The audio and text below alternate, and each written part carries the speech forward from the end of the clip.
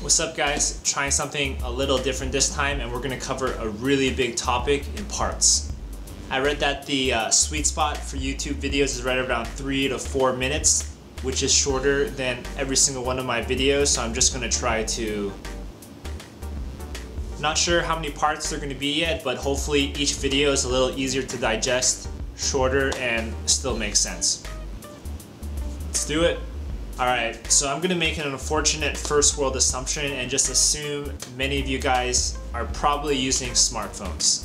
Phones have come a long way, and I'm not sure if there's an official definition of a smartphone.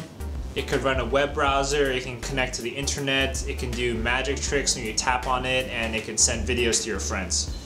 As Louis C.K. eloquently put it, it's going to freaking space. They're awesome, it's convenient, everyone is glued to them, and they've made our phone bills extra expensive. I think the iPhone was the first super successful smartphone. Android phones are also badass, Windows phones, what have you, but I don't think anyone can dispute the fact that the iPhone from Apple definitely set a tone. New iPhones come out, you reserve it online, stand in a tornado for 2 or 3 days, pay Verizon $1,000, and you're really happy.